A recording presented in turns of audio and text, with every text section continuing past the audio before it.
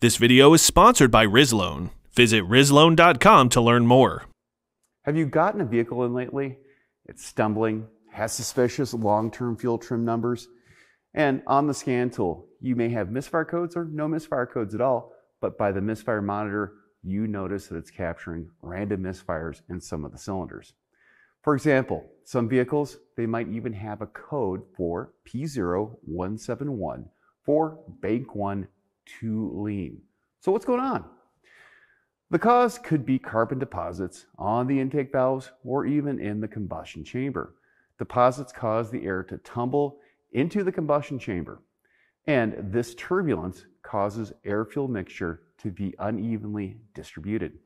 As a result, when ignited, the flame front can be erratic and leave unburned fuel and create spots that are hot inside the combustion chamber. And eventually, this will lead to carbon deposits.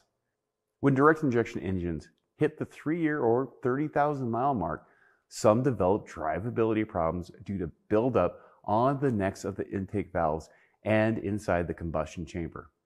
There are 3 reasons why direct injection engines are more prone to carbon deposits. The main reason is that fuel and detergents are not hitting the back of the intake valve. So by injecting fuel direct into the cylinder instead of at the back of the valve, the gasoline and detergents can't clean the valve and the port.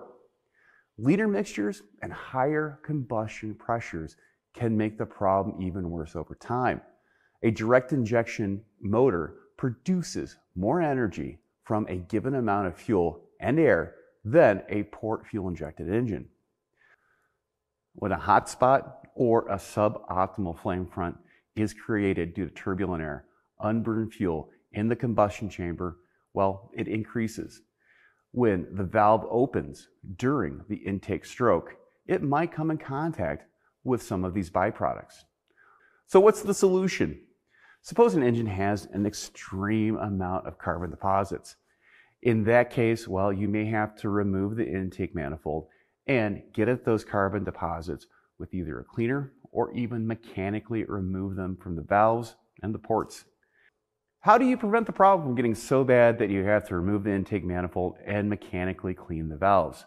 Simple, proper maintenance that is scheduled and also augmented with an intake treatment that can clean the injectors and help remove carbon deposits on the valves and also in the combustion chamber. Keeping the fuel injectors clean keeps the spray pattern as the engineers intended. And the chemicals can help break up the deposits before they start to cause problems. This can help all of the fuel burn and eliminate that code P0171 for a lean bank 1. I'm Andrew Markell. Thank you very much.